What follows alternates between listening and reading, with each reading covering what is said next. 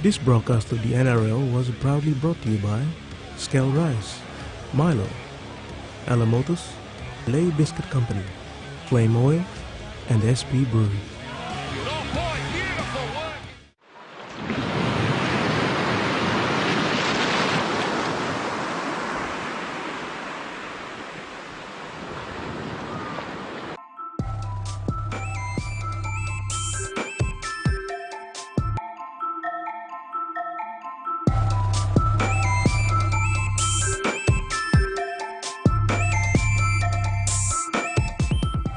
The TV1 News is proudly brought to you by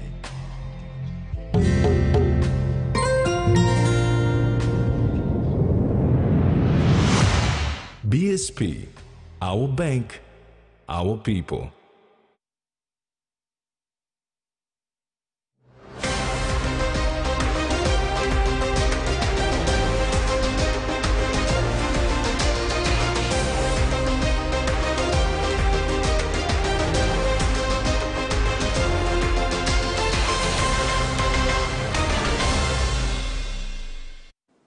Hello and welcome. This is TV1 News. I'm Mary Silla Kelleton. In this edition, Wahengu says US PNG agreements are transparent. Rambuka visits Ilimo Farm, and Hekari bows out of OFC. Papua New Guinea and Fiji have consolidated their stand to unite and speak on behalf of the smaller island countries of the Pacific at the meetings with India and the United States this week. Issues to take center stage during these discussions will be investment and trade in the region, climate change mitigation, environment and conservation, and labor mobility and employment. Mr. James Marape has affirmed Papua New Guinea's position with Fijian Prime Minister Stephen Rambuka at a bilateral meeting in Port Moresby to unite to address issues affecting Pacific Island countries. Marape said when the Forum for India-Pacific Islands Cooperation commences tomorrow, Monday, May 22, 2023, PNG and Fiji would be united in one voice advocating for the small island countries of the Pacific on pressing issues common in the Pacific. A similar position will be made to U.S. Secretary of State Antony Blinken, who is now stepping in for President Joe Biden.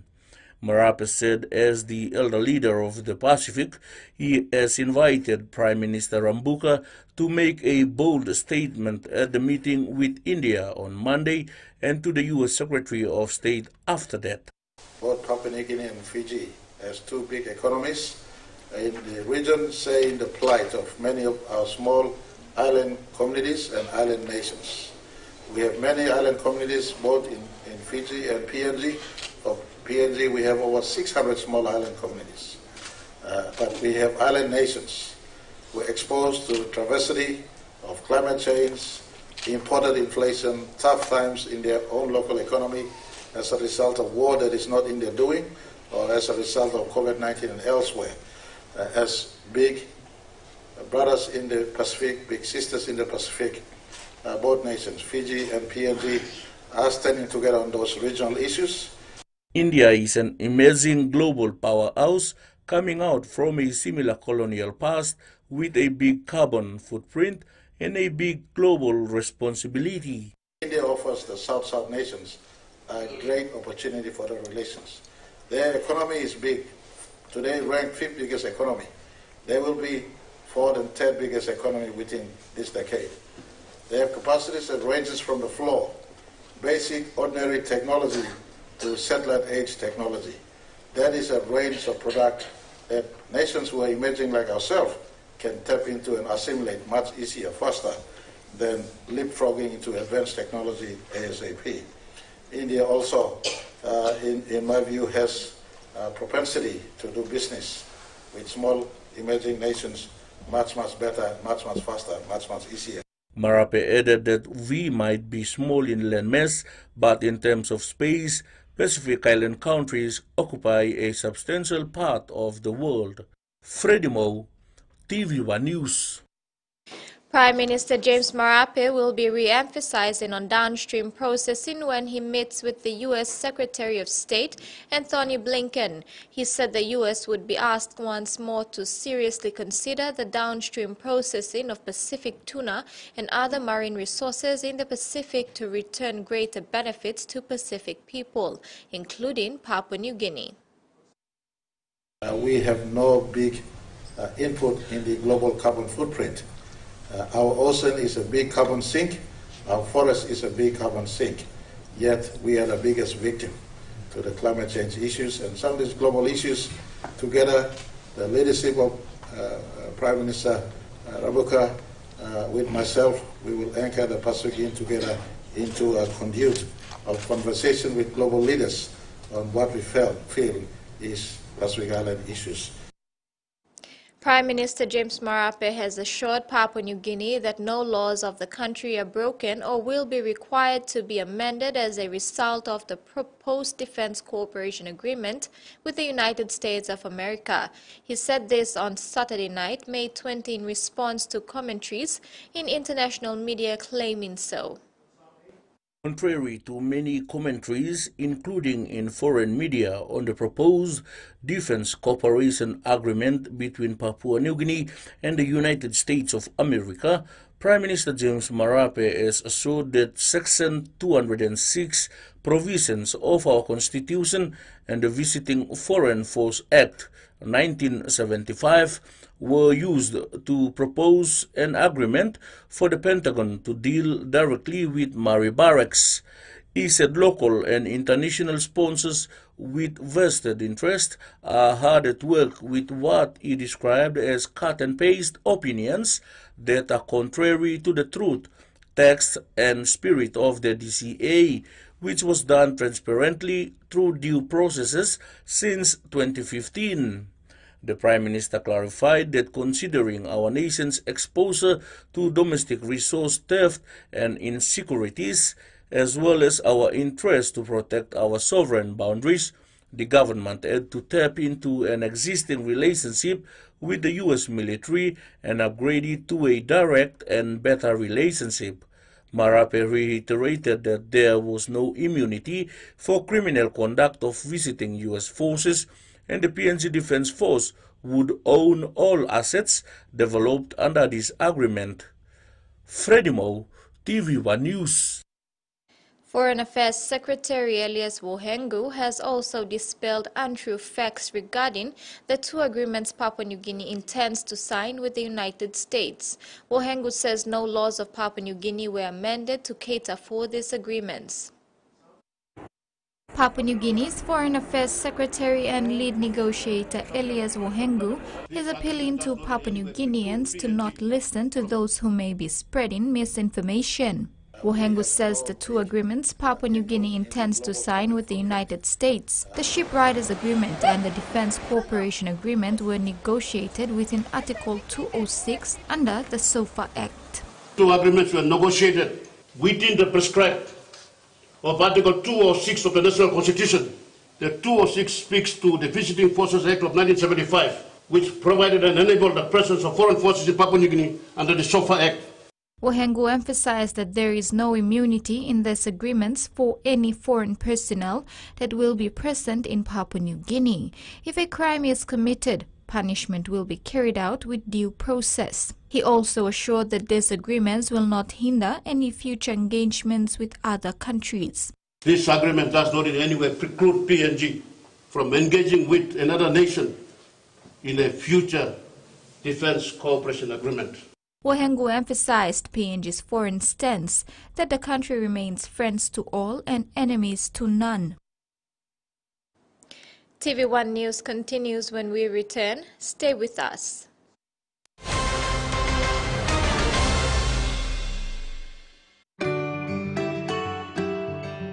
It was during and after COVID that really motivated me to want to take up life insurance.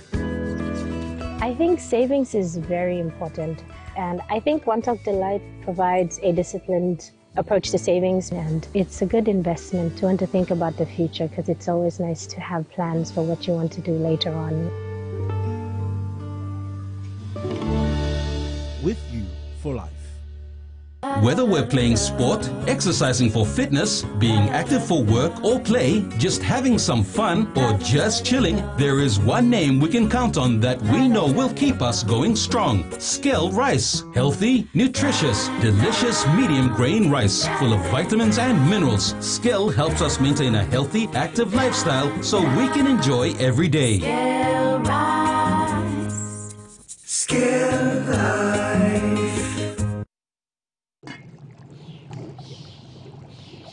Hiya, Mama. You wait then, but me add him special flavor. Put in more flavor, put in more taste. Magic kakaro, get up a big smile on face. Time for kim chicken, a great fumu too. Sip, sip, the mumu, yes, magic on you. Maggi, the taste PNG loves. Our journey starts with you. We'll be there from the start, right through to your life's adventures. We'll ensure comfort and make your safety our priority. We'll take you to memorable moments, no matter where it begins. And we'll get you there like we've always done. The 4th generation coaster bus, more than just a bus. A quick favorite meal for the day does feel good. Snacks noodles is my choice for a simple meal. It is easy to prepare and fast to cook. And with a touch of flavor and ingredients, quality noodles that can be cooked and enjoyed in many different ways. You see, my whole family loves it. It's made here in PNG and comes in different pack sizes. Snacks noodles, tastier but you like it more.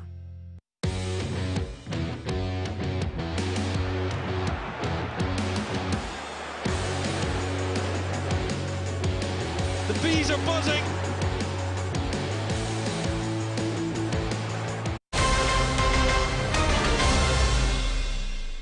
Welcome back. To overseas news, a Perth doctor taken hostage by terrorists in West Africa has been released and reunited with his family.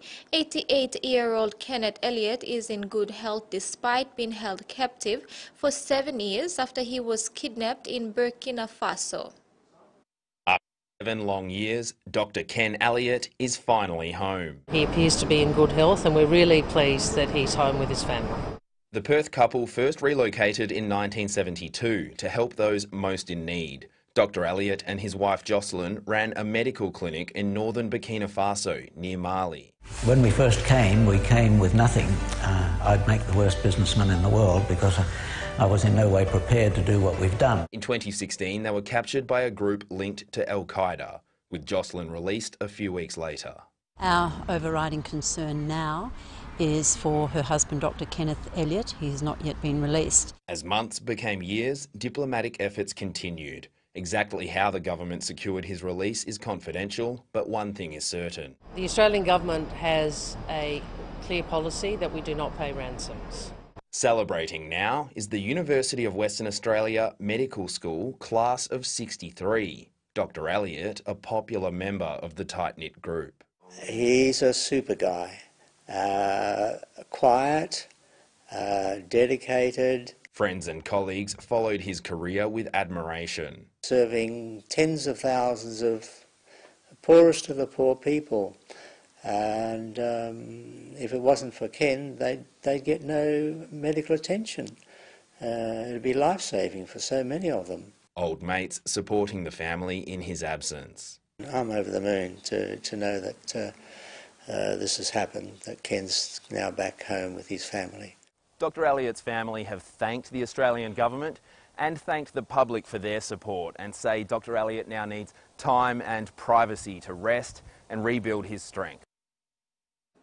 The high cost of living and casualization of the workforce are forcing more people than ever into a second job to make ends meet. Some have found that not only is their side job financially essential, it has become their passion, something they would like to turn into their full-time job.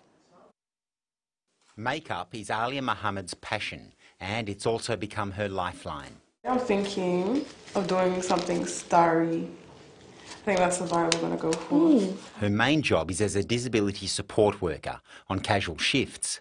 But when her car was damaged in an accident, she couldn't travel to her client's home and her hours were cut. During that time, I just realised how vulnerable I was because I wasn't able to work, and if I didn't have my makeup job, I'd have nothing.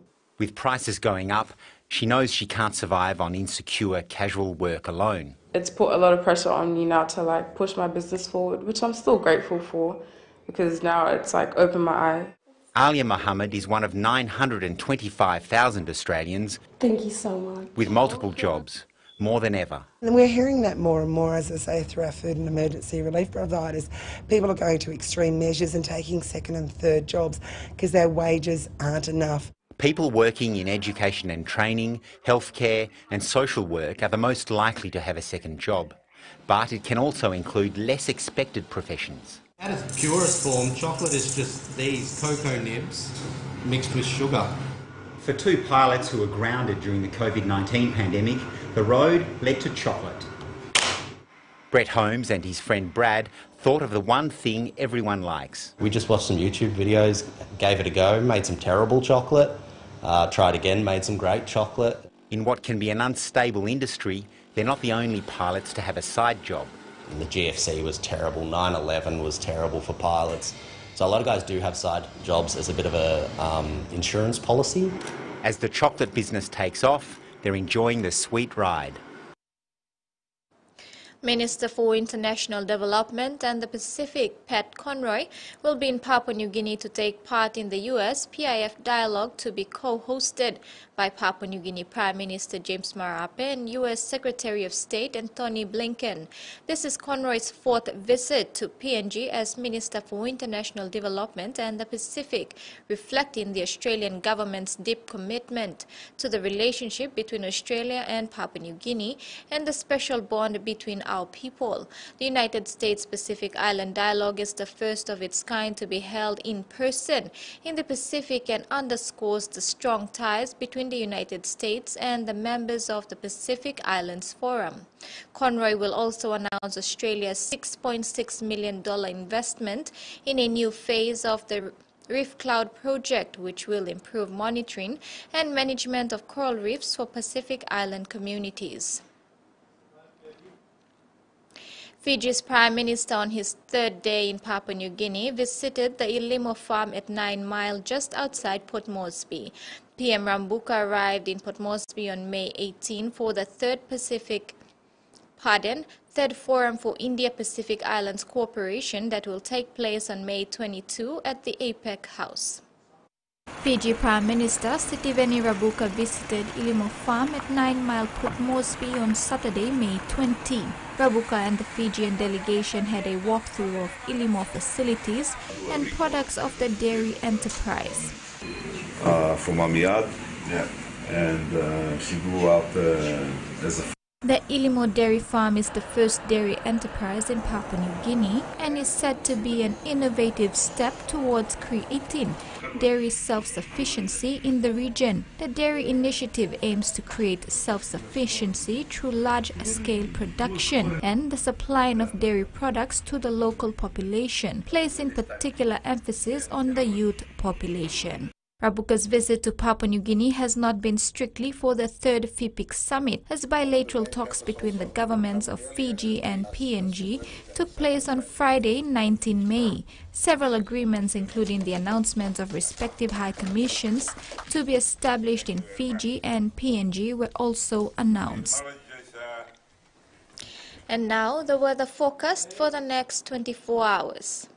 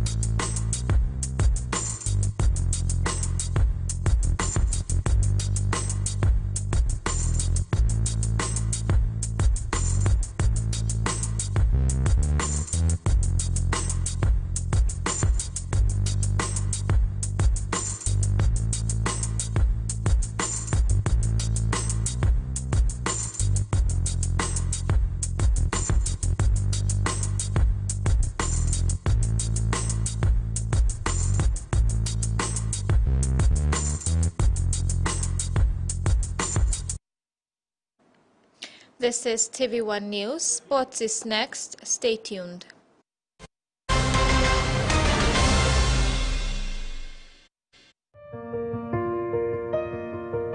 There's a sense of pride when you're able to do something right, a financial decision that has just really good benefits. With BSP Life Insurance, there's that alleviation of that worry when you pass away. The benefits of the BSP Life Insurance would meet those expenses on behalf of my family. If you're young and you have kids, you owe it to your children to make sure they're not left behind when you pass on. With you for life. He says the best Hunters players come from his region. So does she. But there's one thing that brings everyone together. SP Lager, Bunyamyumi.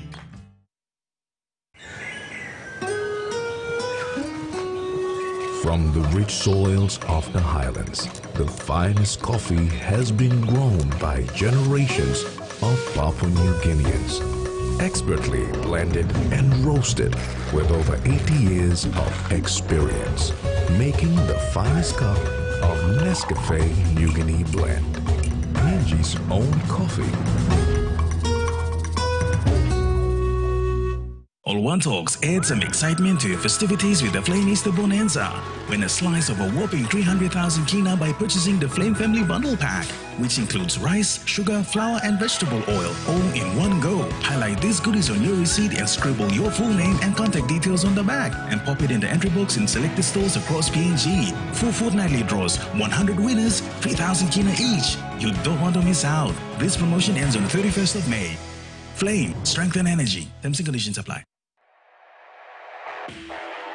Hardware House launches the low-cost quick build kit home, built with quality building materials from the leading manufacturer of steel products and kit homes, Atlas Steel. Going now at introductory prices: 1-bedroom kit home at 79,000 kina, 2-bedroom kit home at 99,900 kina, and 3-bedroom kit home at 125,000 kina. You can also opt for solar units to be installed in the kit home at an extra charge. For more information, email info@hardwarehouse.com.pg.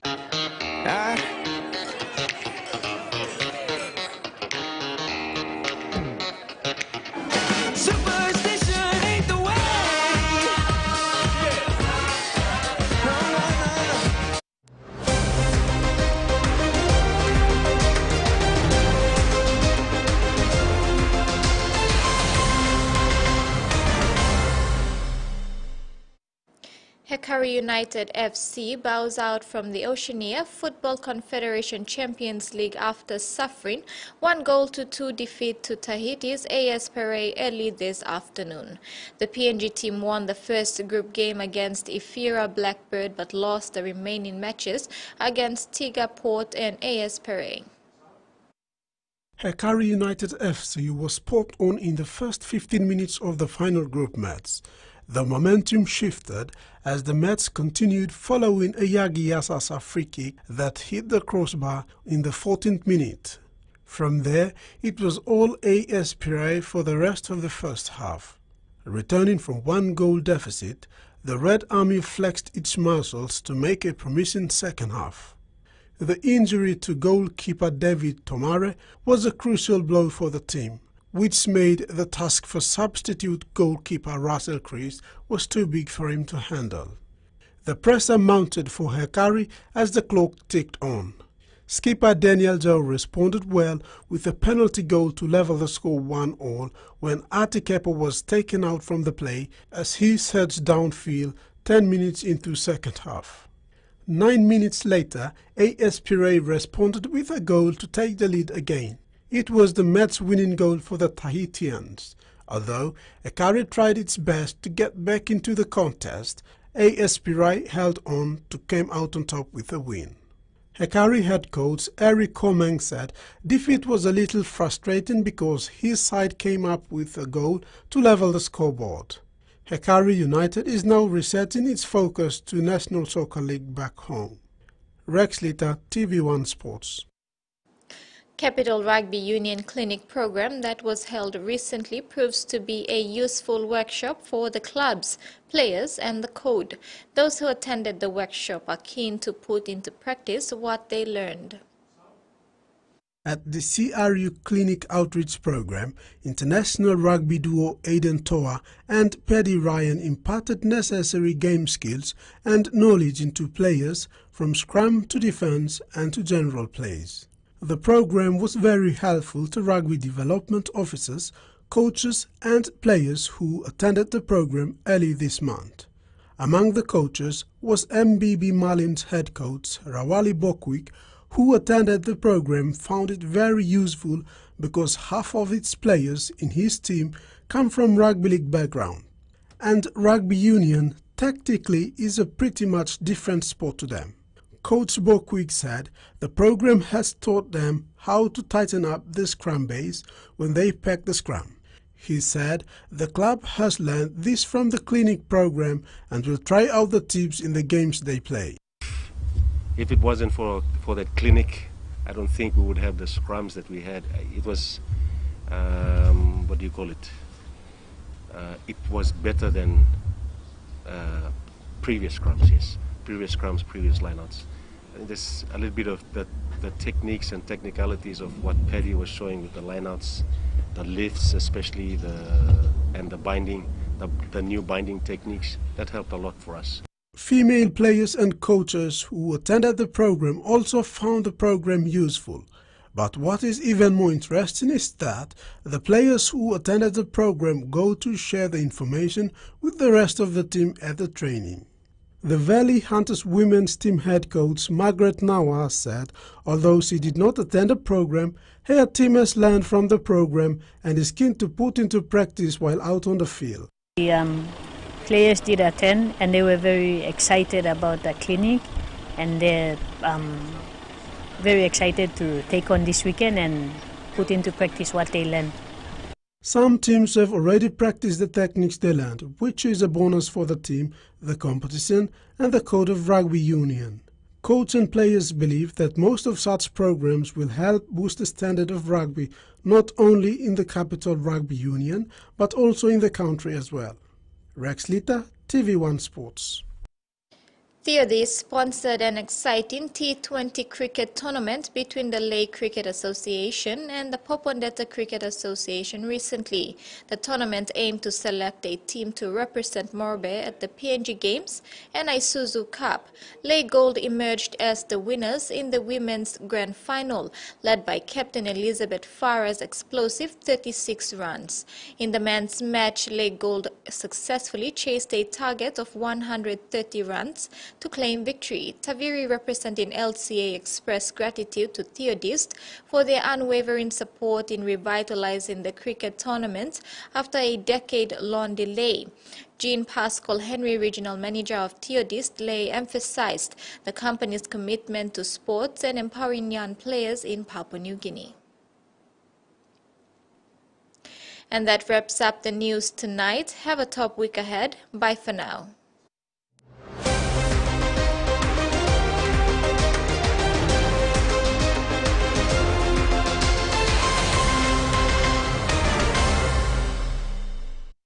The TV1 News was proudly brought to you by